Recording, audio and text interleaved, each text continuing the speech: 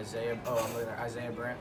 Who is your favorite teacher and why? My favorite teacher is Coach Strong, very respectful guy, treats his students with respect, treats them with class like he would want to be treated, and that's why I love him.